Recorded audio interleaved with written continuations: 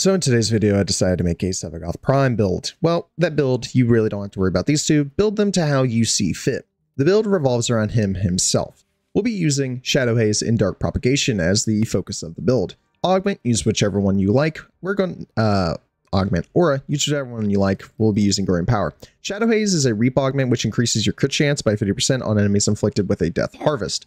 Do Shadows Emerge whenever an enemy perishes. You'll get 3 of those at max. And then that mixes with Dark Propagation, which is a Sow augment. Enemies killed while inflicted with a Sow, spread it to enemies in 15 meters.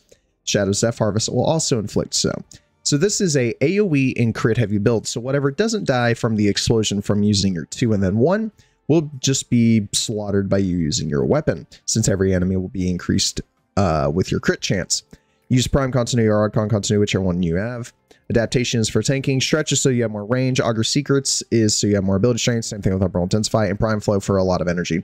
You technically could zero forma this. This was a unnecessary forma because I was still able to put on a, not max, but like tier 4 Augur Secrets. We have Arcane Avenger for extra crit chance and Multi-Augment for more ability strength.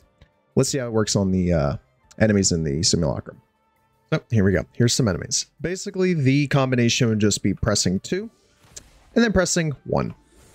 And as you'll see, the whole room explodes and makes more of your little, your little guys, your little reapers. And since it is an ability you can spam, you can just keep hitting that button. Obviously, I wouldn't recommend it because this does eventually become a very energy problem. But whatever doesn't die, you would just end up, shooting them anyway. So if I unpause the AI real quick and I would show off my normal combo, I'd come in with a Gloom active, hit my 2, hit my 1, and watch the room explode. And since I've taken damage, I would finish off whoever is left alive. And as you see, I'm the one that's left alive. I can't really do anything about that. So you've seen the build, you've seen how it works. Let's head into a Steel Path mission so you can really see how it functions in crowded rooms.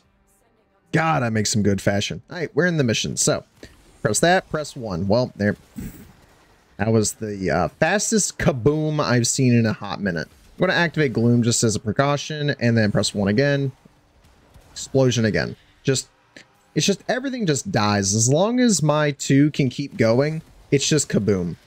And on top of that, take advantage of the fact that I'm spreading crit to everything.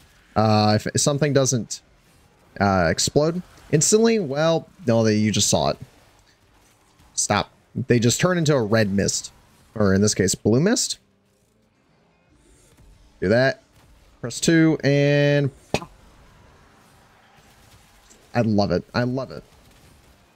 And since we're taking advantage of the fact that my range is so high, Gloom also is increasing the amount of slow I'm doing. So I'm having no problems at all dealing with all the enemies that are just surrounding me.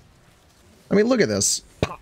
Whole room explodes. Well, there was more than just like 20 enemies. Well, I didn't even get near them and he exploded. But I see, everything just keeps exploding. Everything blows up. I ain't struggling. I'm not dying either. Granted, I'm struggling with energy, but there are ways to fix that. I mean, look at that. Oh my God, the amount of crit. Or just don't run Gloom all the time. So, I'll come back to y'all whenever the Acolyte spawns. See y'all then. I mean, to show the real power of this build is the fact that I don't run crit on my OcuCore, and look, I'm hitting red crits with this thing. Like, that's just wild. It's amazing. Again, I'll be back whenever the Acolyte spawns. What's good is I don't want to take up too much of your time, as you probably are enjoying the video. If you are enjoying the content and you want to see more, make sure you guys hit that like button, do subscribe, and turn on that bell for post notifications, because every little bit helps, as my channel is still growing, and it is growing quite fast, and y'all seem to be enjoying the videos I have been making, as my dual ichor video is going crazy, my hate video is going crazy, and stuff like that. So I'll stop taking up y'all's time. Enjoy the rest of the video.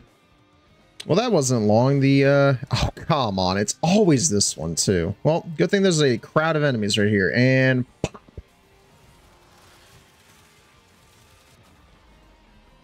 Man, of course, he gets me right as I'm about to kill him.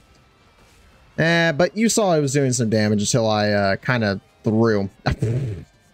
Like that. I mean, this even works with melee. Like, I'm going crazy with my dual ichors. Just pop that, do that, and whatever doesn't die, start meleeing. Go up, slam, just keep going. Like, I'm not having any issues outside of when Malice, as you just saw, where I had cut right after he killed me, where he had just decided to hit me because I completely forgot to roll out of his mag bubble. Oh, and we got Vor. Let's see how Captain Vor withstands all this.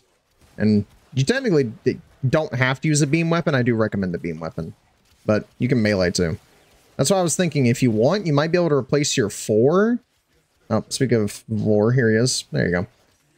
I'll stop talking. I'll see y'all back in the orbiter, so y'all don't have to keep dealing with this. All right, so we are out of the mission. I stayed till about 10 minutes, had a little bit more fun. Didn't die that time to the to the acolyte. So, how do I think the build should be changed, mixed with, etc.?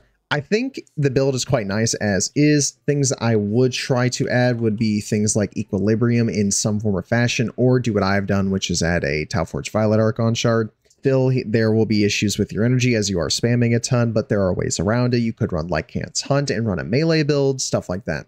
Overall, I think it could do with more range, but these two just work so well together. You get such high crit chance and such good AOE clear. It's not even that necessary, so to speak.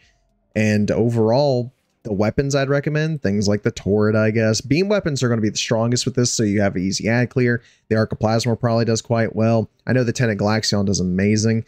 Things that don't are projectile-specific ones, like Boltor. Boltor didn't do that good when I tested it. Strun did quite well. Corinth, weirdly enough, the grenade did not do well at all.